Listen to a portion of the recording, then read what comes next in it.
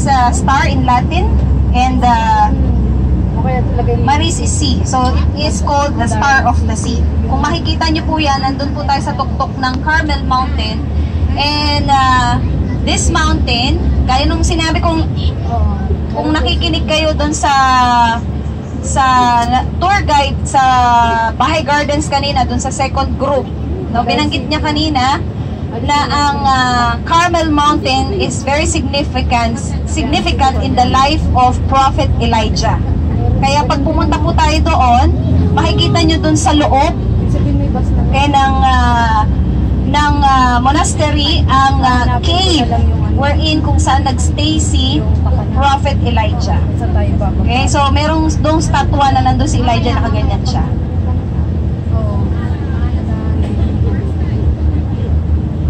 Hello. Sino first time pumasok sa Stella Maris?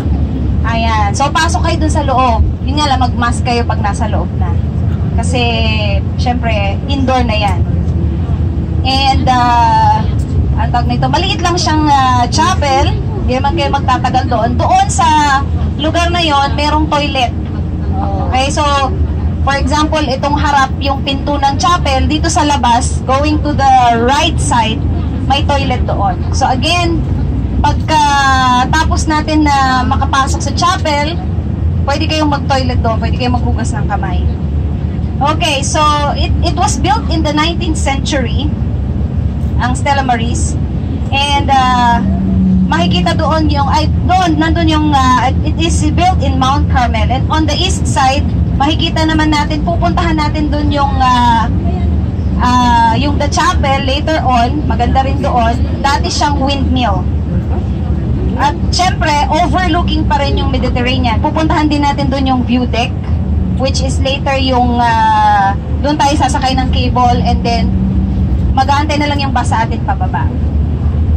Okay, so mamaya, yun ang ating pupuntahan, ang Stella Maris. And I will share with you ano ba yung, bakit siya significant sa life ni Prophet Elijah. I-share ko sa inyo ng konti doon later kung ano yung nangyari. Okay, so, para sa mga inaantok, kayo mabibitin lang kasi malapit na rin tayo.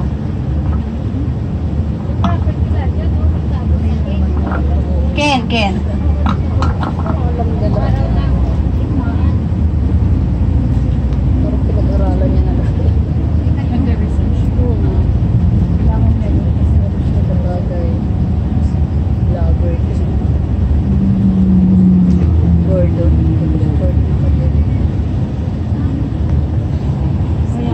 Makakakita ng ano niya mamaya.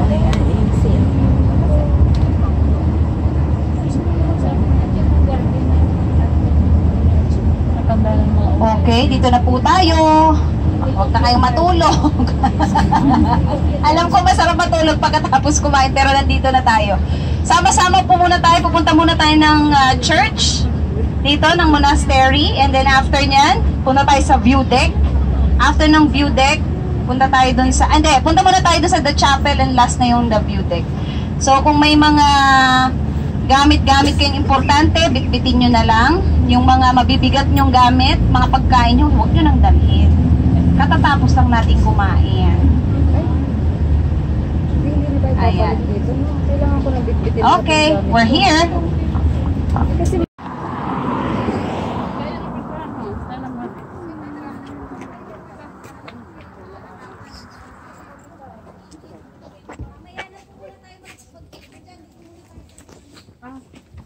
Okay.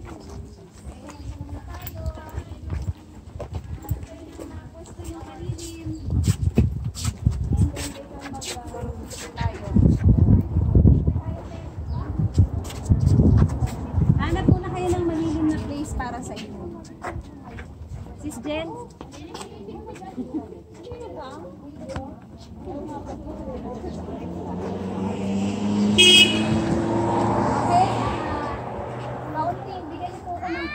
Konting panahon para explain ko lang po sa inyo briefly ang history ng place na ito at bakit meron, pamaya papasukin po ninyo yan, kung bakit merong cave yan, kaya ano ba yung nangyari. This is part of Mount Carmel, and Mount Carmel is very historical and at the same time biblical, at dito maraming naganap na events na very important sa history ng Israel. Okay, noong unang panahon after the reign of King David, ang Israel po ay one nation. Isa lang siya. But after King David, nagkaroon ng division ito, which is the Judah and the Israel kingdom. At dahil po doon, nagkaroon ng kings in Judah and king in Israel. And part of dito sa taas is nagkaroon ng king, which is King Ahab. And King Ahab was a king that is nakalimot na sa God of their forefathers, Abraham, Isaac, and Jacob. Okay? Sa lineage nila, importante sa kanila na maalala nila ang ginawa ng Diyos when they were slaves in Egypt. But unfortunately, sa paglipas ng panahon, sila po ay napuyo or sila ay na-influence ng other gods. And during the time of King Ahab, siya ay, at ang kanyang asawa, they worship other gods, which is Baal, or si Baal. Okay? And Baal has 450 prophets, and si Jezebel, na asawa niya, Queen Jezebel, she worship Asherah. Si Asherah naman, it is also a god, and Jezebel has 400 prophets para doon sa kanilang gods na yon. And during that time, si Elijah was a prophet. When we say prophet, he is a messenger. Siya yung tagasabi ng mga magaganap dito sa bansang Israel. And most of the time, ang prophet, he warns every Israelites about their wickedness, yung mga ginagawa nilang mali, yung mga ginagawa nilang against sa Panginoon. And during that time, gaya nga nang sabi ko sa inyo, ang Israelites noon, they were worshiping this pagan god, which is Baal. And dahil doon, ang Diyos ay nagagalit sa kanila. At winawarningan sila through Prophet Elijah. And that time, nag-iisa lang si Prophet Elijah against these all prophets. Alam niyo, noong unang panahon, ang mga Israelites, yung mga tao na they worship on top of mountains. Okay, doon sila. And this one is the highest mountain here. Okay? At dito, naganap yung, in Mount Carmel, hindi natin alam exactly, but probably dun sa may Mukraka, kung nakarating na kayo dun sa Mukraka, or Muraka, maaaring doon din naganap, it's part of Mount Carmel. Doon naganap ang battle between the 450 prophets of Baal and the one and only Elijah. Anong ginawa niya? Sahin ko lang po, no? 1 Kings, chapter 18. Okay? Ayan. Kasi nung time na sinabihan nila na, ikaw Elijah, you're making trouble dito sa bansang Israel. Ang sabi naman ni Elijah kay King Ahab, bakit ako? Ikaw. Sabi niya, King, because you have forgotten your God and you have served other gods, dahil sa iyo nagkaroon ng trouble ang bansa nito. Ang nation na ito is nagkaroon na ng drought and famine. So, hinamon ni Elijah yung 450 prophets. Sabi niya, sige, let's go to the mountain at magkaroon tayo ng battle. Ano yung battle na naganap noon? Ang sabi nila, there was an altar, gawa tayo ng altar. We choose 2 bulls, 2 bull, sa Tagalog ang bull. parang baka, pero lalaki, okay? So, kayo ang pumili kung aling bull ang gusto nyo. And then, ilalagay natin sa isang altar. And doon sa altar na yon, katayin nyo yung bull na yan at i-offer nyo sa inyong God. Okay, kapag nanalangin kayo, ipag-pray nyo na magkaroon ng fire. Kumbaga sunugin yung offering kasi that's how they worship. They offer sacrifices. Sabi ni Elijah, hinahamon ko kayo. Okay, na sabihin nyo sa inyong Diyos na si Baal na ito ay mag-apoy. Okay, so, umuo naman, pumayag naman ngayon. Si King Ahab. So, bumukay sila ng altar at nilagay nila doon yung bull. So, what happened was, yung 450 prophets na yun, together with the 400 prophets of Asherah, they were praying para lang magkaroon ng fire at ipakita that Baal is a god. Unfortunately, mula umaga hanggang hapon, walang nangyari. Okay? And so, sabi ni Elijah, mag-pray pa kayo, lakasan nyo pa. Sumigaw kayo, sumayaw kayo, baka natutulog yung Diyos nyo. O baka namasyal. O baka is resting. Sabi niya doon. So hanggang sa napagod na sila. And so what happened? Si Elijah naman, it's his turn. Okay, so ang sabi niya, so it's now my turn, walang nangyari sa inyo.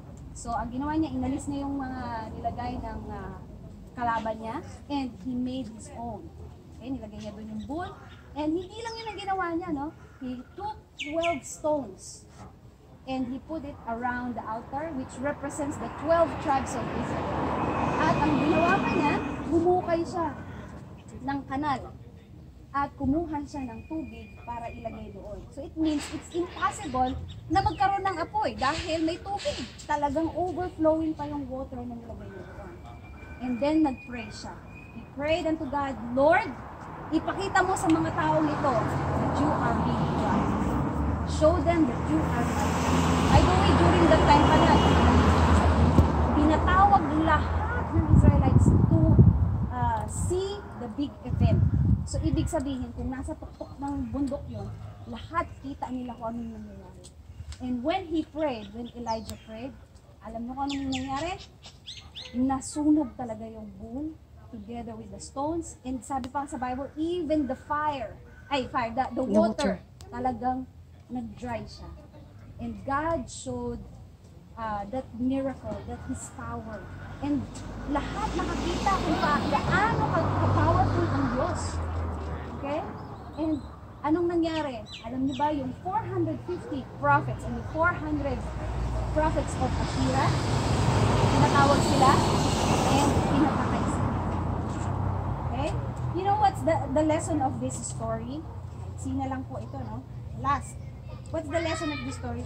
Only, number one, God shows that there is no other God than Him. Okay? Walang ibang makakatalo sa Kanya. Wala.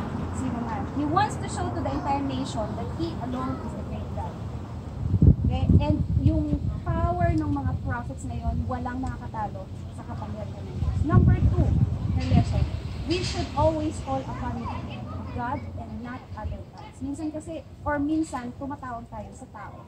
Pag nagkakaroon tayo ng problema, for example, lalo na pagdating sa pera, kanina tayo unang lumalapit. Una natin iniisip, mauutangan. We don't remember that God provides for us.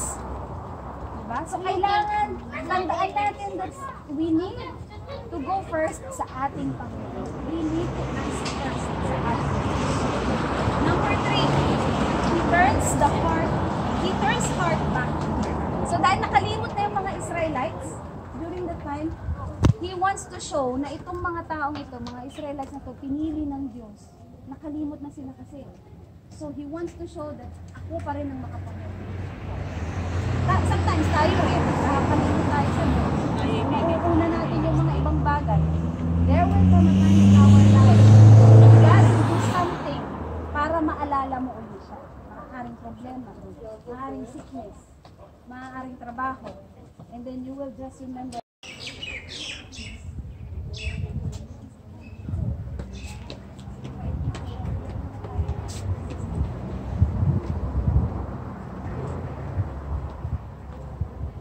Tayo ng Stella Maris.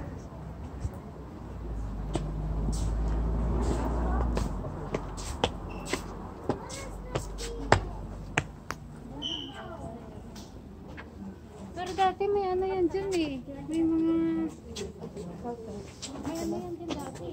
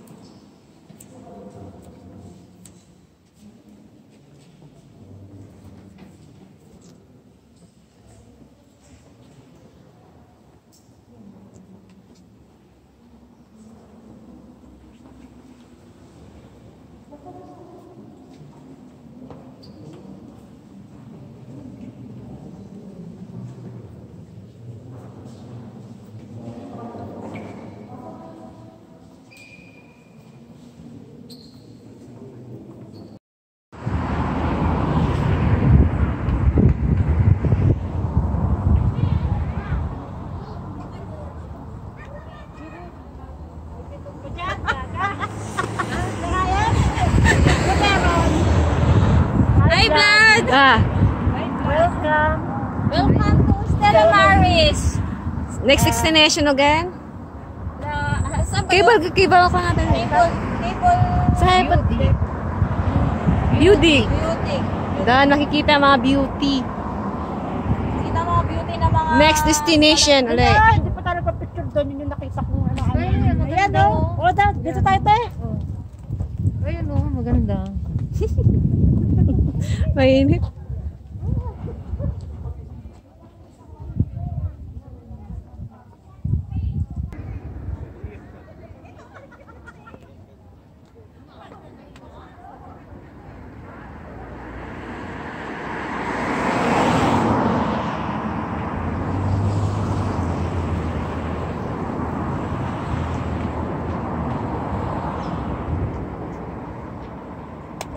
Ay.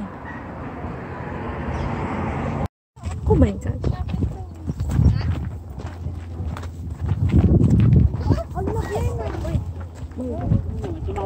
Tumambling na. Dahan-dahan lang sis. May mag-gambling dyan. Malayo pa yung dagat. Madulas yung bato. Nawas dito na. Na-chocolate. Hindi talaga tumatanda. Nung nag-red canyon yung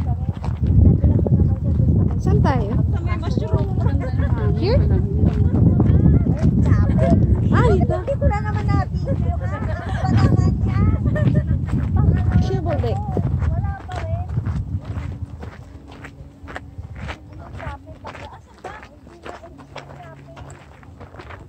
Ayan. Sa mga gusto mag-picture dito. Look at the beauty. Sabi nga doon. Sa baba, yun na yung Sacred Heart Chapel. Dati siyang windmill. Ngayon, sarado na. Na-chapel. Ayun siya. So, panoramic view ng Mediterranean Sea. Takot tayo na saan. Gusto niyo mag-picture, mag-emote.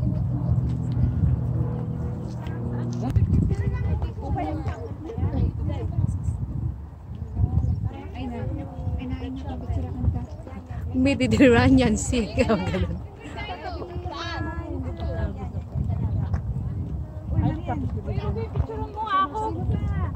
Oh, sige, ma-chapel ka naman dyan. Para makita mo yung chapel. Pupunta tayo sasakay ng cable. Ayan. Cable.